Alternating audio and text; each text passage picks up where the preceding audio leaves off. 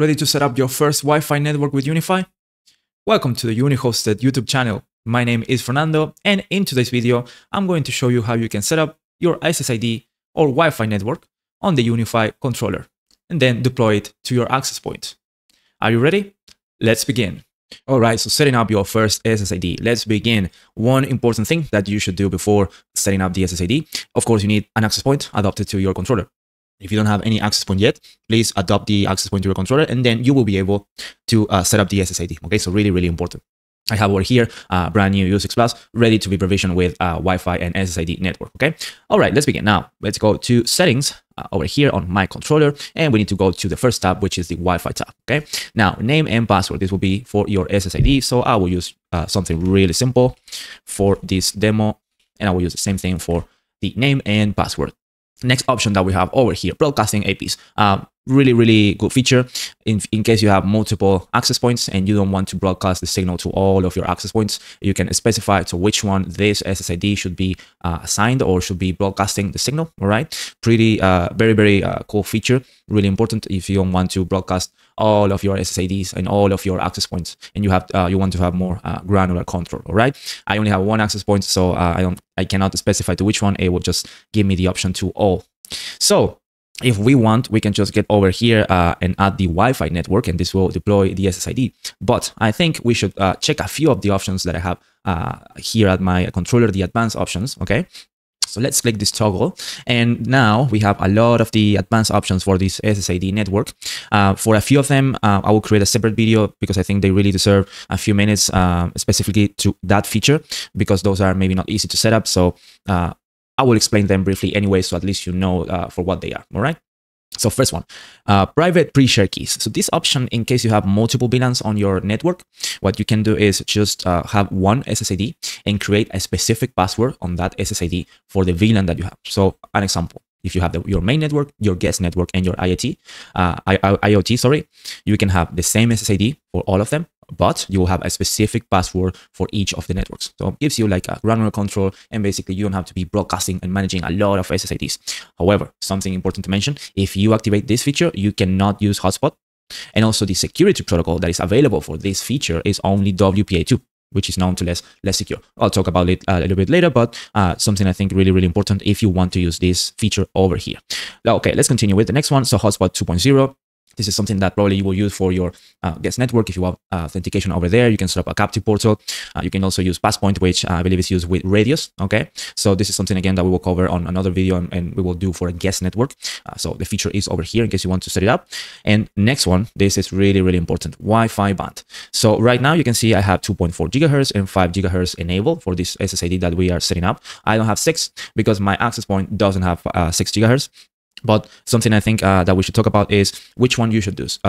So if you don't know the difference, basically 2.4 gigahertz will give you more coverage, but the speed is slower than 5 gigahertz. 5 gigahertz, it has less coverage, but the speed is really, really faster. So it really depends on what and where you are setting this up. Also, another thing, probably all of your devices are compatible with 2.4 gigahertz, but for 5, maybe not all of your devices are compatible with it. For example, that old printer that you may have hanging over there that you're still using with Wi-Fi may not have 5 gigahertz.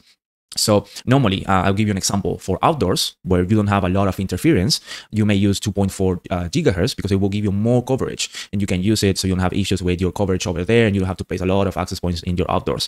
But for example, if you live in an apartment, something where you are very close to other access points or routers, you may choose just to use 5 gigahertz so you don't have a lot of interferences. Also, the speed is way better than 2.4 gigahertz. All right. Of course, the 2.4 gigahertz have more wall penetration than for 5 gigahertz. So those are the key differences. And again, depends on the your environment, depends on the devices that you have. So really something that you can use or do, I think really, really cool that maybe you want to set it up is create a network only for 2.4 gigahertz and maybe create another one only for 5 gigahertz. Or if you don't need 2.4 gigahertz, you can just disable this one. So you may need to play with this depending on your environment and the devices that you have and are going to connect to your Wi-Fi network. All right.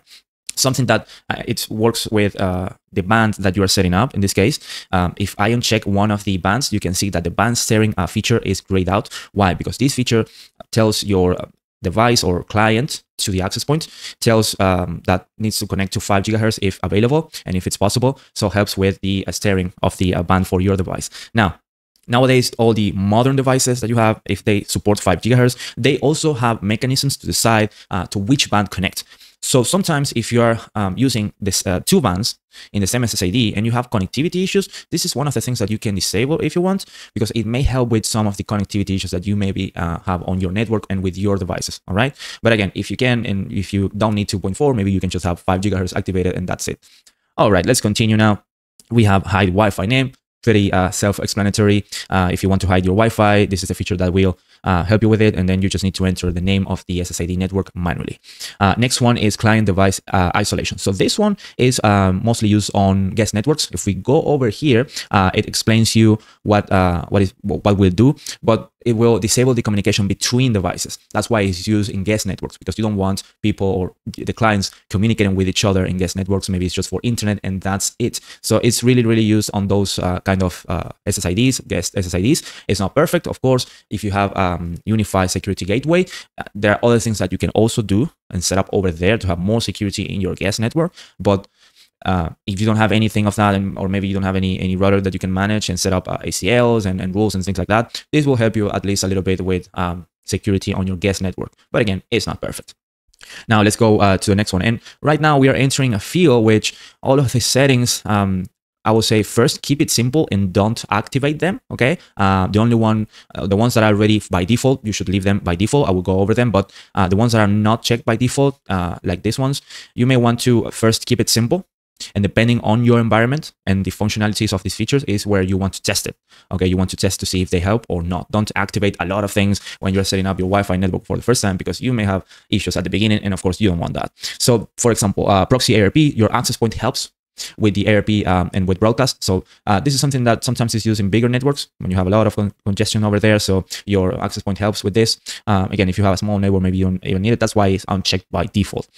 Okay, now BSS transition, this one is activated by default. Why? Because this one is roaming. This one is the one that helps you with roaming. If you have multiple access points and you're moving, okay, of course, your device will roam between the 2 access points and it will connect to another one when you're moving. So this is the feature that mainly helps with it. There's another one that I will mention a little bit later, but this is very important. That's why it's left or checked by default. Okay, next one, this one helps with the battery life of your devices that are connected with Wi-Fi. Again, another one that maybe if you don't care too much about battery life, don't consider this one. If you care, you can activate this one and test and see how it goes. Okay.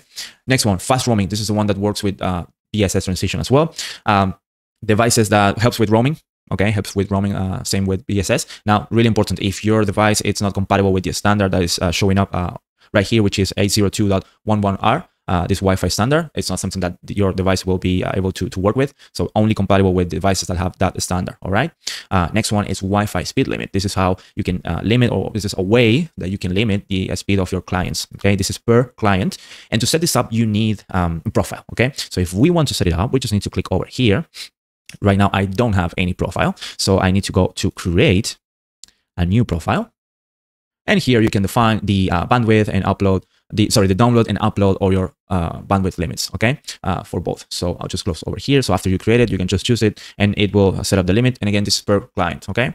Now, other settings we have here, multicast enhancements and multicast and broadcast control. These two, according to UniFi best practices, are settings or features that may help you if you have devices like Chromecast, if you have Apple devices that uses AirPlay, or if you have devices like Sonos speakers. Okay, these two are features that you may want to activate them and see if they help with those kind of devices and connectivity for those kind of devices. Okay, then we have all the features that we should leave automatic. Please don't touch these two. We have MAC address filter and radius MAC authentication. Okay, and also a few other features. The very important one, and I want to mention before I wrap this up, is security protocol. Okay, by default, you can see we have WPA2, which is the most standard one and it's the less secure. So really depends this on the kind of devices you have, because you have other options as well, and I really recommend, if you can, to use WPA3, but you may have devices that are not compatible with WPA3 and that they need WPA2. So depending on your environment is the one that you will use. UniFi allows you to use a mix, so you can use this one, but again, if you can, use WPA3. All right. And also you have the enterprise options, which you need a radius server to set them up. Okay. All right. So I already checked everything what I needed. And what I'm going to do right now is just click here on add Wi-Fi network. After a few seconds, right now, I see my Wi-Fi network. In case I want to delete it, I can click here on manage and click over here, and then I can remove the Wi-Fi network that I created. Now, something that I wanted to show you, if we go to the devices, you can see the U6 Plus is getting ready. What this means, the UniFi Controller is sending the information about this new SSID, so it can provision the SSID and start broadcasting this Wi-Fi network, okay? Take some time, a few seconds, you see it was pretty fast, right? Now, we are setting this up for the first time, right? There is no device connected to this network. So I think something really important that I want to mention is if you are making changes to any network, please make sure that you are not doing or anyone is doing anything important or critical. Why? When you do a change to an existing Wi-Fi network, the clients will disconnect for a few seconds maybe, but they will have a drop. So really important that if you're doing any changes to an existing Wi-Fi network, do them when you know that there's no critical action being done, okay? Really important. Again, this is a new network, so I don't have to care about any devices connected to it, but I think it was really important to mention that when you're doing changes over existing networks, make sure that there's nothing critical running. Okay, thank you so much for watching.